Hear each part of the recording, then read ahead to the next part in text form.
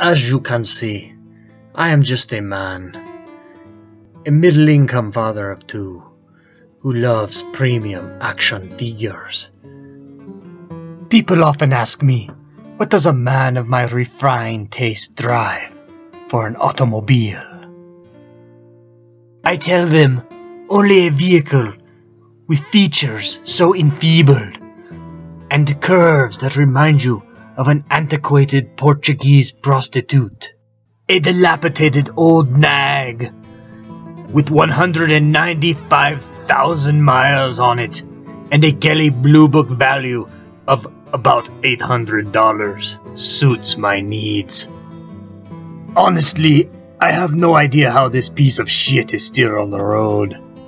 On the plus side, at least it has enough cargo room to haul all my children's ridiculous crap in it. I mean, seriously, look at this beleaguered, worn down interior. Oh, nasty. I think if you look right there, you can still see where the damn dog threw up.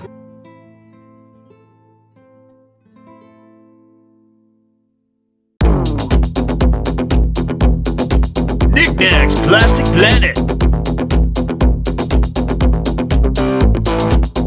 With your host, it's Knick-Knack!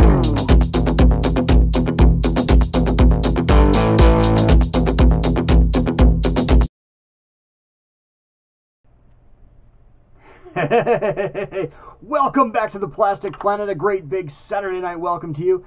I am your host, Knick-Knack, chilling with you, and I hope you really enjoyed that little love letter just now in the intro there to the late, great Ricardo Montalban, as seen right here from the 1967 episode of Star Trek the Original Series entitled The Space Seed. Of course, he played Khan, Nooney, and Sin in that episode, which, of course, more famously, probably to most people, he later reprised in Star Trek II The Wrath of Khan. So that was my little love letter to him. As you probably may or may not know, he did a lot of Chevrolet or Chrysler commercials from the late 1970s into the 1980s, and of course that particular opening there was very much an homage to his 1975 Cordova commercial, which can be which was famous for the Corinthian leather and whatnot, and you can look that up on YouTube if you want. It's pretty awesome. So anyway, rest in peace, sir. That is, of course, for the late, great Ricardo Montalban. All right, well, hey, I hope this, by the way, before we get started, I hope this video is a lot better than my last video, which also, of course, was my first video. I was attempting to use some of the my computer monitor webcam, which really didn't work out real well. The video quality was pretty piss poor. So hopefully this is a little bit better. I think the audio on this camera may not be great. It sounds a little muffled. Hope it's okay. We're just going to keep plugging along and keep trying to improve these as we go. So anyway, glad you're here though, and we got a great little show for you tonight. I'm going to be showing you my vintage Star Wars collection, in addition to some Transformers, and of course my Star Trek collection, which was why we did a little homage tonight to Ricardo Montalban. So anyway, glad you're here, and let's get going. Let's explore the Plastic Planet in part 2 of my collection tour. Alright, so what really cannot be understated with vintage Star Wars collectibles is that these are the figures for most of us, at least most of us in our 30s and 40s, that really started it all. And so these have more special attachments to them than almost anything in my collection. Now, what you're looking at right here, that Han Solo was from my childhood. That Luke Skywalker is actually from the 1995 reissue of From Power of the Force, but I picked it up and I just had to get it just because it's so, it's so awesome to have like a brand new, well, it's 22 years old, but a pseudo brand new original Luke Skywalker.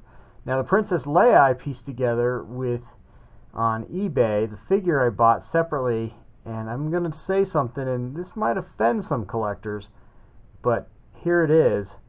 I use repo parts, and I'm damn proud of it. Because here's the thing with repo parts, And I know people get upset about this because allegedly it destroys the value of figures, and it's hard to tell when you're buying a figure whether you're buying original pieces and whatnot. And I guess I can understand that argument to a degree. But here's what I can also say, is that I love these figures very, very much, and I will never, probably ever sell them. So that said, it's just nice to be able to affordably kind of,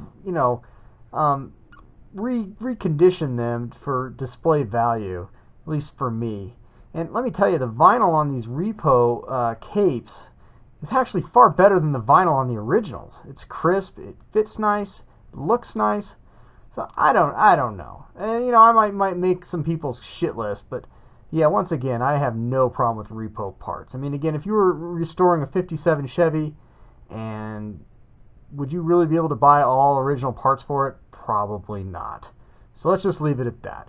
So anyway, I'm going to give you a little bit of a tour here. This is my vintage collection. I'm going to pan back, and this is only a part of it, at least the part that I have displayed. I have more that are in cases, but this is what I have displayed, which of course I found these little yellow shelves at one of at a ARC or a Goodwill or a Salvation Army or something, and I painted it this great yellow, which really makes it look like the old like 92 backs on the old vintage figures. So I just think it looks fantastic. I'll just kind of give you a little bit of a roundabout of them all. There, of course, is the original C-3PO R2-D2 and the X-Wing Luke. I just talked about these figures. There is Chewbacca and the, I guess that could be Admiral Piet, or I guess it's the Imperial Officer is what he's called. Obi-Wan Kenobi with a repo cape and saber.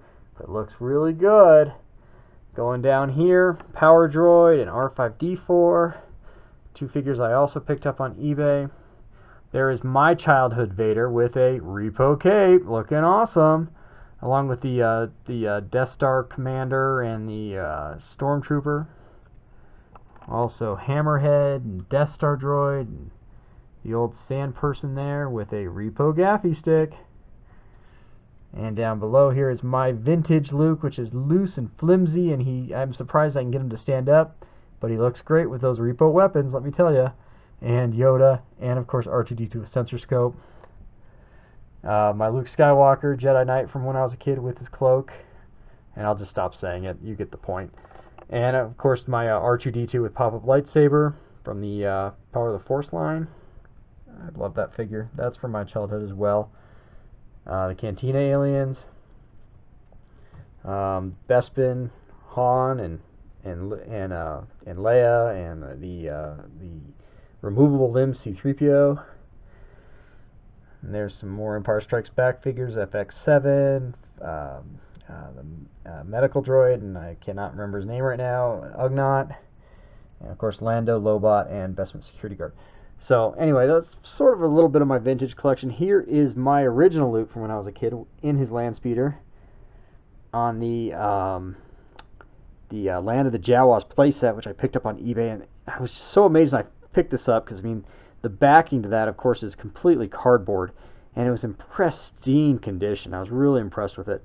So that was a really cool find, and of course, it came with the escape pod. And back here is my original R2-D2 with sensor scope, missing all his limbs, missing his stickers. I think he went through the bathtub, the mud, everything else. I just found him, and I had to put him in my collection because that figure was so loved. So he's just going to go right there. So, and there's also my Obi-Wan from when I was a kid, and my EV-99, which I think is pretty rare, and my Amana Man. So those guys are kind of under glass, so to speak, but looking really nice there. And of course, going up here is a dewback I picked up recently on eBay with my Stormtrooper from when I was a kid. And so, yeah, just really cool. I mean, this is what started it all. This is it's a beautiful thing. It really is, these vintage collectibles. Even if you have to go a little modern to restore them, I think it's cool. So I'm going to pan back a little more, let you take it in. So I have more. They're in boxes. Maybe I'll show you guys that at another time, but looking really nice.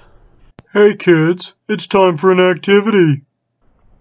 Alright, so while we're talking about vintage Star Wars figures, or vintage toys in general, This right here, as I showed earlier, is my X-Wing pilot Luke. Now this is from my childhood. However, this is the second one of this figure that I owned, I should say. The first one I had, I was playing in a construction site with when I was about 9, maybe 8 years old. And I was playing on a dirt mound with him. And you know what? I turned my back and was playing with another figure, and I turned around and he was gone. I mean, like a fart in the wind. He was gone. And I must have spent 2 hours on top of that dirt mound digging for him. And I never, ever found him.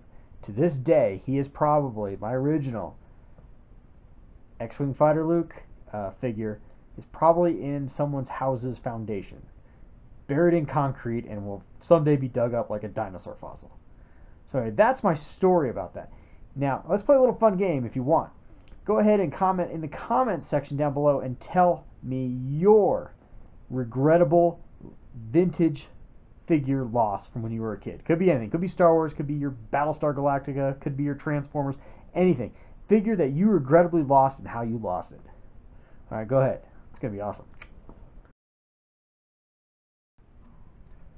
Alright, so it's now Sunday evening. I actually was recording last night and kind of felt myself getting a little tired, so I decided, well, you know, I turned in for the evening. But now I'm going to show you guys, I'm going to change gears a little bit. I've shown you guys, in the previous video, I showed you guys both my Sideshow and Hot Toys premium Star Wars collections.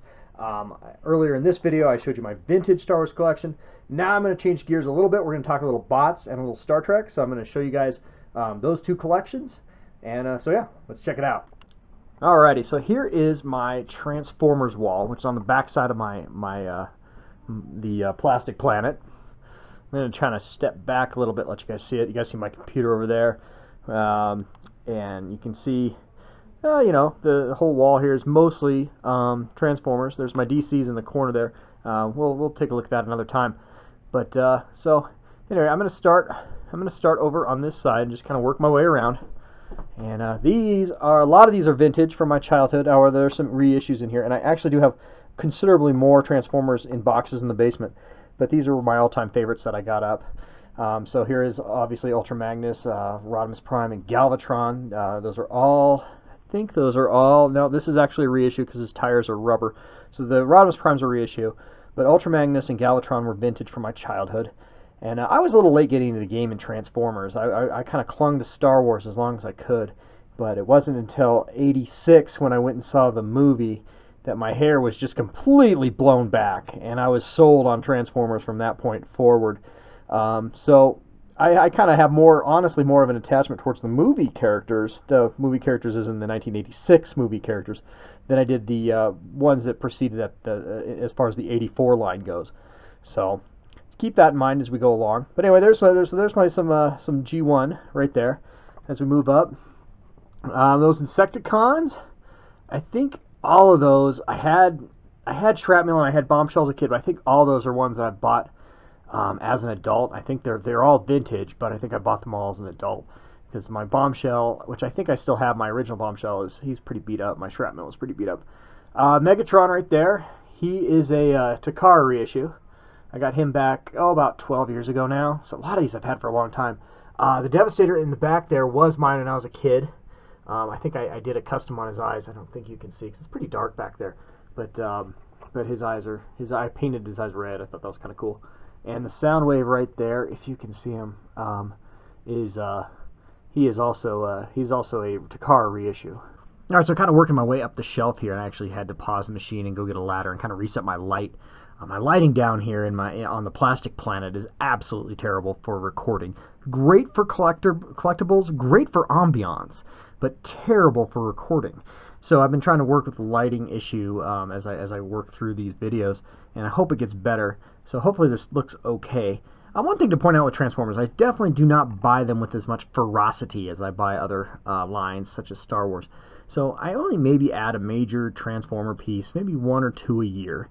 And this year I did add this third-party Megatron, which actually isn't called Megatron. I have no idea what he's called. The box is downstairs.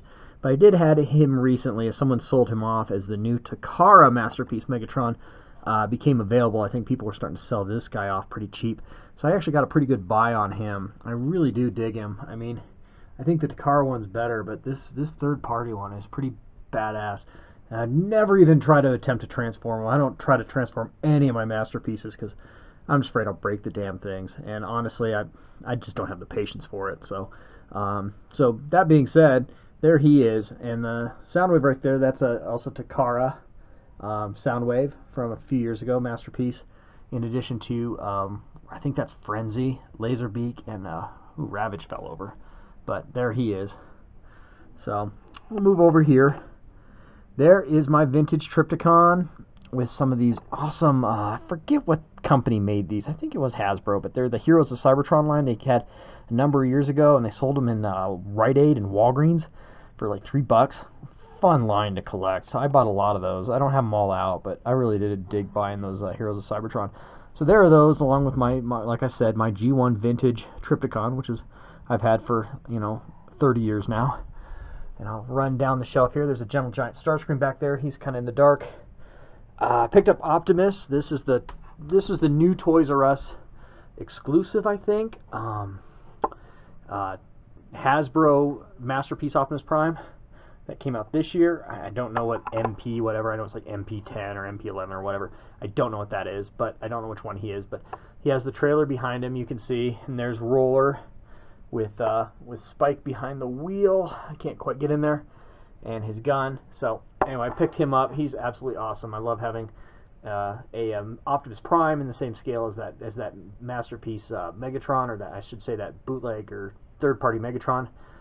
In addition to my Toys R Us Rodimus Prime from a few years back, and there is actually my G1 Rodimus Prime back in the corner there. That actually is from my childhood. There's a Quintesson I picked up online from a foreign seller. I don't know if he's official. I don't think he is, but he's awesome. And there is a third-party Galvatron, which of course did not come with that Decepticon sticker. I put that on myself, but he is awesome. You actually do see him a little better closed up in the intro to the show. Same figure. So moving down the shelf, my Decepticon Seekers, my Jets, Starscream, Thundercracker, and Skywarp, with their G1 reissue counterparts in jet mode. So very cool. And then I bought this guy last year. I couldn't resist. Had to have a Fortress Maximus when he came out. And I got to scoot back just to get his big tall ass in the entire shot. Just an amazing figure. He's like 24 inches tall. He's huge. Funny story about Fortress Maximus. About 1987 when the original came out, and I was in the 6th grade, and I did want him for my birthday, and I did put an ask in for him, and my parents kind of balked at it, and they sat me down and said, you know there, Knick-Knack, little Knick-Knack, we would love to get you this if you were a few years younger, but we feel that you're kind of getting to a point where you're not going to want to own action figures anymore, so why don't you think of something else for your birthday, and we'll get you that. And so, of course, being a nice kid, I agreed. But I always really wanted that Fortress Maximus. And turns out I still collect action figures, so, I probably should have pushed the issue. But anyway, when this guy came out, I had to get him because I had never had a Fortress Maximus, so this was a must. So he's very awesome. There's some Heroes of Cybertron right down there, too. And down below him, if you can see, those are the original Masterpiece. My Optimus Prime's leaning kind of bad there. Megatron and Optimus Prime, those are the big, tall 12-inch masterpieces that are kind of came out several years ago. They're out of scale with the line now. Still great figures though, with the little Crimzeek down there with them. So pretty cool. And moving up, picked this guy up last year as well, and this is the Devastator that came out. And I don't know, was he a Target exclusive? But he came out last year. What line was that? Titan's Return line, maybe. I don't know. I'm sure I'm botching it. I don't collect a lot of retail figures anymore, but I did get him because he is just amazingly awesome. And I actually, getting back to transforming, I actually had to have my son, my 11-year-old son at the time, put him together for me because I just didn't have the patience for it, and he's pretty awesome at that stuff. So, also shout out to him too. He actually did all the filming work for our intro today as well. So big shout out to him. He was a big help in me getting that filmed today. all the black and white footage we shot. So, great kid. So, that is that. Moving up the shelf. Not much up here, just a Gentle Giant. There is my, if you can see him up there, boy, he's kind of dark. My Shockwave, my G1 Shockwave, and my Hasbro reissue Optimus Prime with the child-friendly short stacks. Yeah, that sucks, but he's cool. He's cool. Here's a third-party bootleg Predaking up there. Was not an official Transformer. Bought him from a foreign seller. It was completely sketchy. Took me like 3 months to get him. Thought I'd gotten screwed, but eventually he came. And he's really cool. He's really hard to pose, really hard to keep standing up. He's kind of a pain in the ass. His parts fall off all the time, but you know, he looks impressive, so that's cool. I always wanted a full-on Predaking too, so especially a masterpiece level, masterpiece scale one. I can't even tell you what he is. I have no idea. It's one of those ones you ordered offline. He came all these weird sketchy bags and came direct from somewhere in China. I don't know. He got, you know, swept out from the backside of a sweatshop or something horrible, I'm sure, that I was supporting. But awesome figure. Yeah, moving back down the shelf to conclude our Transformers tour. There's Grimlock from Toys R Us, and there is a, I believe, Takara Hot Rod, and the Gentle Giant Buster behind him, but it's pitch black, so I'm not even going to try to get in there. So that is Transformers, and we're going to conclude today with a little Star Trek, just to wrap things up. I'm going to kind of get up there if I can. The glare is terrible. I apologize. There is my Art Asylum ships, the Enterprise B, the Enterprise D, and the Enterprise E, along with the old Galoob, I think, Next Generation cast up there. So I found all those guys at a comic book store on card for $5 just a few years ago, and I just said screw it. I opened them. Maybe that was sacrilegious, but it was awesome just to break them open, to have all that air that was, you know, sealed in there from 1987 just come out. It was like sniffing the 80s. It was awesome, just awesome. So, more of a fan of the original series myself. So there's a lot of Art Asylum down here, some Johnny Lightning, a little bit of Playmates, just an assortment of things. There's the Art Asylum original Enterprise. There's Kirk and Klingons and all kinds of stuff. Spock and the Horta from Devil in the Dark. Great episode. There's a collectible plate I bought online. I thought it was a much bigger plate, but it was a tiny plate. Sort of disappointed when I got that. There's some VHSs back there if you can see them. There's the Corbinite Maneuver back there. The Tholian Web is back there as well, the VHS for it. I don't know if you can see it. That's another great episode.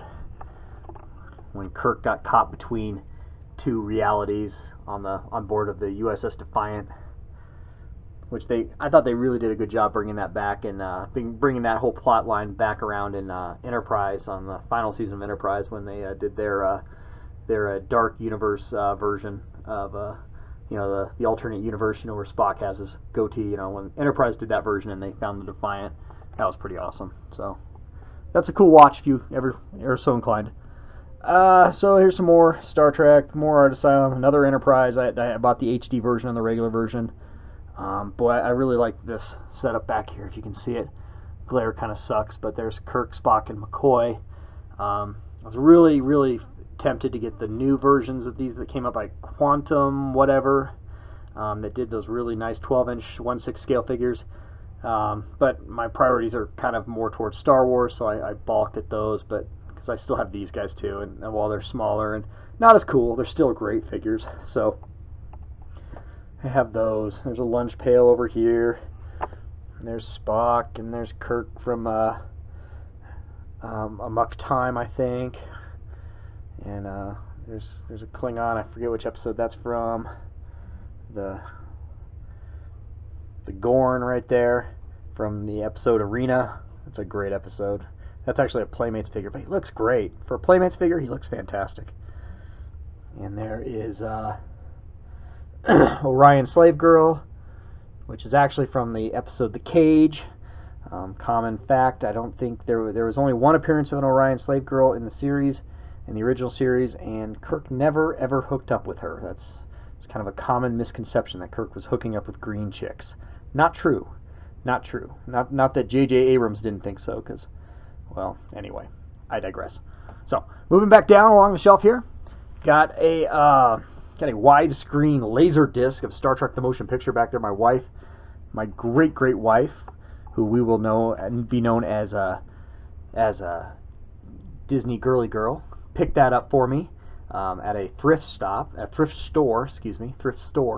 But it's a great little find. Not that we have a laser disc player in the house, never will be able to watch it, but I framed it up and it looks fantastic. And honestly, a highly underrated movie if you actually like Star Trek and appreciate Star Trek for what it is, which is, it's not Star Wars, it's different. Star Trek: The Motion Picture is actually a great film. So, that being said, Wrath of Khan, Kirk and Spock there, the 1701 Enterprise from the films, and 1701 Alpha from the films right there, from Star Trek 4, 5, and 6. Some smaller Star Trek ships.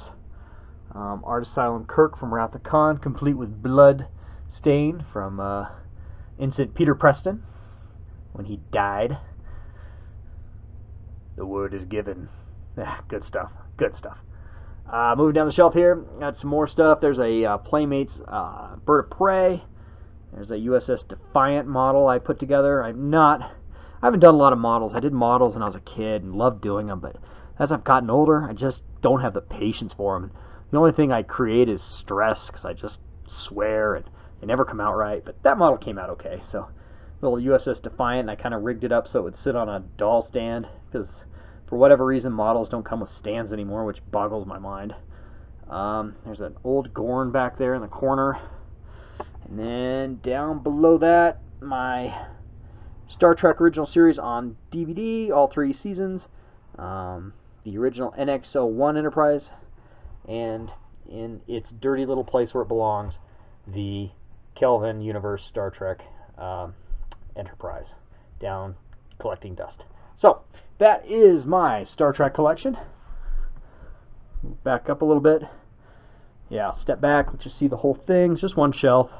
I don't put a lot of calories into it, but it's just one shelf. Not that it's not a great shelf, but yeah, there you go. Alrighty, so that's going to conclude this week's episode from the Plastic Planet. I hope you've enjoyed this tour, this second tour, part 2. Next week we're going to do part 3. And in part 3, we're going to be going downstairs into the archive room, where I have a lot of my older collectibles, a lot of more retail type items from the late 90s and 2000s. So stay tuned for that next week, coming up next week, and I'm sure we're going to have a lot more fun on the way as well. So, thank you so much for watching. Have a great week, and adios from the Plastic Planet.